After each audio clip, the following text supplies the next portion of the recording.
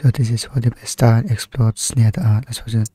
What would happen if a star exploded near the Earth? Well, the nearest star to Probably Earth, of course, the is the Earth would Sun, collapse. and it is not going to explode. But if it had 8 times the mass, then it would go supernova at the end of its life. So what would that look like? Well, as noted by XKCD, if you held up a hydrogen bomb right to your eyeball and detonated it, that explosion would still be 1 billion times less bright than watching the Sun go supernova from Earth. You will be That's immediately how dead. insanely powerful supernova explosions are. They are the biggest explosions in the universe. When we see supernovae in other galaxies, they are brighter than the combined light of hundreds of billions of stars. So bright, in fact, that they appear to come out of nowhere. On the 8th of October 1604, the astronomer Johannes Kepler looked up into the night sky and noticed a bright star he had never seen before. It was brighter than all the other stars in the sky and about as bright as the planet Jupiter. On moonless nights, it was bright enough to cast a shadow. Kepler published his observations of this star in a book called De Stella Nova, which means about a new star in Latin. Kepler thought he was witnessing the birth of a new star, but it was actually a star's violent death. Over the following year and a half, the light faded until it was no longer visible. But the name stuck. Even once we learned what was really happening in the 1930s, the violent final explosion for stars between about 8 and 30 solar masses has been called a supernova. But how exactly a star explodes is not what most people think. For most of a star's life, it exists in a stable balance. In its core, it fuses lighter elements together to make heavier ones, and in the process, it converts a small amount of matter into energy. This energy is really what keeps the star from collapsing in on itself. Gravity compresses the star, but that force is counteracted by the pressure generated by the movement of particles inside the star, and by the pressure of photons released by fusion. So, in effect, stars are propped up by their own light. If the rate of fusion drops at the center of the star, the temperature and the pressure decrease. Gravity starts winning, compressing the star. But this increases the temperature and pressure in the core, which increases the rate of fusion. It's a stable, self-regulating system. But there's a problem. Stars have a finite amount of fuel, which over time gets used up. Our Sun is about 5 billion years into its 10 billion year lifespan. There are stars dozens of times more massive than the Sun, which you would think would live much longer, but they actually use up their nuclear fuel faster. A star 20 times the mass of our Sun has a lifespan of just 10 million years, and more massive stars burn hotter and even brighter, but for much shorter lives. For 90% the life of a star, the core is only hot enough to fuse hydrogen into helium. And when the hydrogen runs out, fusion slows, gravity compresses the core, and its temperature increases to 200 million degrees, at which point helium fuses into carbon. There's enough helium to power the star for around 1 million years, but as the helium runs out, the core is again compressed and heated. Carbon starts fusing into neon, which lasts about 1,000 years, and then neon fuses into oxygen for a few more years, then oxygen to silicon for a few months, and at 2.5 billion degrees, silicon fuses into nickel, which decays into iron. Now, at the heart of this giant star, there is an iron core building that's only a few thousand kilometers across.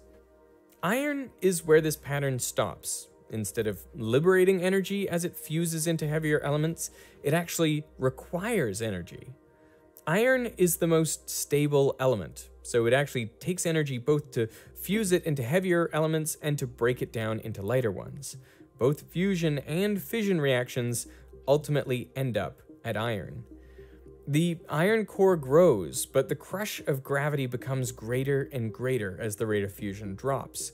When the iron core is about 1.4 times the mass of our sun, which is known as the Chandrasekhar limit, the pull of gravity is so strong that something totally wild happens. Quantum mechanics takes over.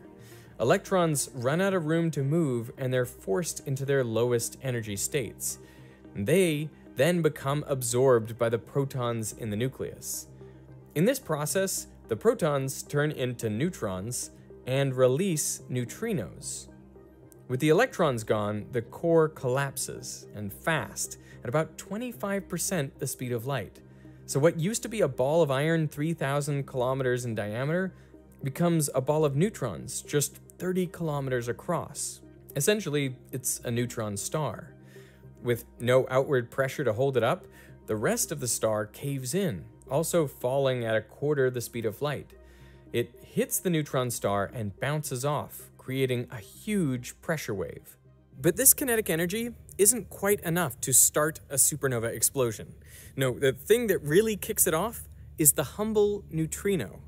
Now, I normally think of neutrinos as particles that do basically nothing. I mean, they interact so rarely with matter that right now there are 100 trillion neutrinos passing through your body per second.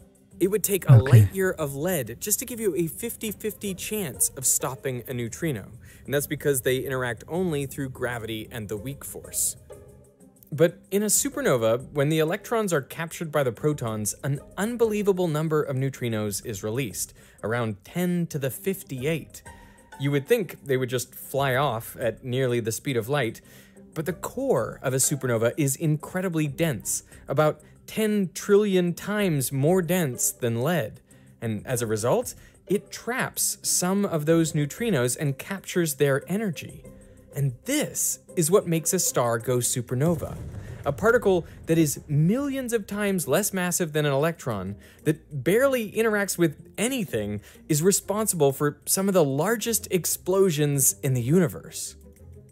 In that explosion, only 1/100th of 1% of the energy is released as electromagnetic radiation, the light that we can see. Even then, supernovae have enough energy to outshine a whole galaxy. About 1% of the energy is released as the kinetic energy of the exploding matter, but the vast majority of the energy is released in the form of neutrinos. And neutrinos are actually the first signal we detect from supernovae. And that's because after they're generated in the core, they can escape before the shockwave reaches the surface, where the light that we see is generated. So neutrinos can arrive on Earth hours before the photons, giving astronomers a chance to aim their telescopes at the right part of the sky. I actually used to work at a neutrino observatory back in college, and I would work the graveyard shift between midnight and 8 a.m. So if I detected a really big increase in the neutrino flux during my shift, it was my job to call and wake up scientists so they could go look out for a supernova. Now that never actually happened, but we did have some close calls. Now I need to clarify a couple things. First, not all really massive stars explode. As they collapse, some form black holes instead, which means they do not go supernova. And second, there's another way to make a supernova. Sometimes a white dwarf star, which is incredibly dense, pulls matter off a nearby star. And when its mass reaches that Chandrasekhar limit of 1.4 solar masses, the white dwarf collapses, creating a supernova. This is actually the type of supernova that Kepler saw in 1604, a supernova 20,000 light years from Earth. Now, because the shocks are asymmetric, supernovae explain neutron stars that can move really fast. There's a neutron star we've observed with a velocity of 1,600 kilometers per second. And we think that was caused by a very asymmetric supernova explosion, sent it shooting off in the other direction. Despite only recently learning about how supernovae work, humans have been observing them for thousands of years. Ancient Indian, Chinese, Arabic, and European astronomers all observed supernovae. But they are quite rare. In a galaxy like our Milky Way, consisting of 100 billion stars, there are only about 1 or 2 supernovae per century. A particularly amazing example is the supernova of 1054, when the light of a supernova 6,500 light years away reached the Earth and was recorded by Chinese astronomers. If we look to where that supernova was recorded, we see the Crab Nebula. It is a giant remnant of radioactive matter left behind by the explosion. In the 1,000 years since the explosion, the remnant has grown to 11 light years in diameter. Supernovas produce a lot of cosmic rays. Cosmic rays are actually particles, mainly protons and helium nuclei, and they travel out at very, very nearly the speed of light. They have a tremendous amount of energy. So at what distance could a supernova cause problems for life on Earth? The closest stars to us, besides the Sun, are the 3 stars in Alpha Centauri. They are 4.4 light years away. But stars do move around, and on average, a star gets within 1 light year of Earth every 500,000 years. So what would happen if such a star went off? Yeah, so within a light year, you're easily within a danger distance from just the kinetic energy. So I think even at that distance, you're looking at possibly blowing the atmosphere off. But we would also have other problems to worry about. Supernovae create conditions that are hot enough to fuse elements heavier than iron. In the months after the explosion, these elements undergo radioactive decay, producing gamma rays and cosmic rays. Less than 0.1% of the energy produced by a supernova is emitted as gamma rays from these radioactive decays, but even this tiny percentage can be dangerous. At a few light years from a supernova, the radiation could be deadly, though most of it would be blocked by our atmosphere. Now, the Earth is protected from solar and cosmic radiation by our atmosphere, and specifically by ozone molecules, 3 oxygen atoms bonded together. But high-energy cosmic rays from supernovae can come down and break apart nitrogen molecules in the atmosphere. And then these bond with oxygen atoms, which can then break apart ozone. And so we can lose a lot of our ozone if there's too many cosmic rays coming from supernova events, and that can expose us to all kinds of dangerous radiation coming in from space. We actually see an increase in atmospheric NO3 concentrations coinciding with supernova explosions. A supernova within 30 light years is rare, only happening maybe once every 1.5 billion years or so. But a recent article suggests supernovae could be lethal all the way out to 150 light years away, and so those would be much more common. We actually have evidence for a supernova that went off 150 light years from Earth 2.6 million years ago. It would have been seen by our early human ancestors like Australopithecus. And we know this because there are elements present on Earth that could only have been deposited by a recent supernova. In sedimentary rocks at the bottom of the Pacific Ocean, scientists have found traces of iron-60 in a layer that was deposited 2.6 million years ago. Iron-60 is an isotope of iron with 4 more neutrons than the most common type of iron. Iron-60 is really hard to make. Our sun doesn't make it, nor is it produced basically anywhere else in the solar system. Iron-60 is made basically exclusively in supernova explosions. And iron-60 is radioactive. It has a half-life of 2.6 million years. So every 2.6 million years, half of the sample decays into cobalt-60.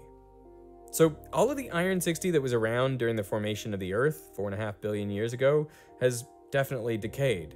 So the iron-60 that the scientists measure is proof of a recent supernova. Scientists also measured trace amounts of manganese-53 in the same sediments, giving further evidence supporting the idea that recently there was an explosion of a nearby supernova. The supernova that happened 2.6 million years ago wasn't catastrophic for our ancestors, but some researchers hypothesized that it could be related to the mass extinction which is seen at the Pliocene-Pleistocene boundary in the fossil record around the same time. This extinction wiped out around a third of marine megafauna. The idea is that the cosmic rays from the supernova hit particles in our atmosphere, creating muons, which are charged particles like the electron, only more than 200 times heavier. The muon flux for years after the supernova would have been 150 times higher than normal. And the bigger the animal, the larger the radiation dose it would have received from these muons, which is why megafauna were so disproportionately affected. And what's more, This the is die or animals that something. lived in shallower waters were more likely How to do become they die? extinct compared to the ones that lived at depth, where the water would have protected them Sperm whale. from muons. Further evidence for these recent nearby supernovae comes from our place in the galaxy. You know, if you look in the space between the stars in our galaxy, on average there are around 1 million hydrogen atoms per cubic meter. That may sound like a lot, but it's basically a perfect vacuum. But for hundreds of light years in all directions around our solar system, you find there are 1,000 times fewer hydrogen atoms. It's like they've all been blown out somewhere, and our solar system is existing in this cosmic void inside a low-density bubble. So that is evidence for maybe tens of supernovae that would have blown all this material outwards. But there are cosmic explosions that are even more deadly than normal supernovae: gamma-ray bursts. Gamma-ray bursts were discovered by the Vela satellites, which were looking for Soviet nuclear It's the most tests. dangerous But on one. the 2nd of July, 1967, the satellites detected a large burst of gamma rays which were coming from space. There are two main sources of gamma-ray bursts: mergers of neutron stars and the core collapses of gigantic stars called hypernovae. Hypernovae are caused by stars that are at least 30 solar masses and rapidly spinning. Their collapse leads to an explosion 10 times more powerful than a regular supernova, and it leaves behind a black hole. The gamma-ray bursts caused by hypernovae channel most of their energy into beams which are just a few degrees across. If there was a gamma-ray burst within 6,000 light years, it would decrease the ozone level enough that it could be catastrophic. To put this distance in context, a sphere with a radius of 6,000 light years contains hundreds of millions of stars. On October 9th, 2022, astronomers detected one of the most powerful gamma-ray bursts ever measured. It was powerful enough to measurably affect how the ionosphere bounces radio waves. The effect on the ionosphere was around the same as a solar flare. But this gamma-ray burst was located in a galaxy 2.5 billion light-years away. Astronomers speculate that a gamma-ray burst could have caused the late Ordovician mass extinction, which wiped out 85% of marine species 440 million years ago. There is no direct evidence, but gamma-ray bursts are common enough that it is estimated that there has been a 50% chance that there was an ozone-removing, extinction-causing GRB in the vicinity of Earth in the last 500 million years. So if a supernova or a gamma-ray burst were to go off near the Earth now, that would be pretty catastrophic. But in an ironic twist, we kind of owe our existence to these sorts of explosions, because 4.6 billion years ago, it was probably the shockwave from a nearby supernova which triggered the collapse of a cloud of gas and dust that gradually coalesced to form our solar system. So the sun, the earth, and all of us wouldn't be here today without the explosions of nearby stars. Okay. And everything has to be lined up to create life in the exact moment, in the exact time. It should be crazy to think about. Below the analysis too.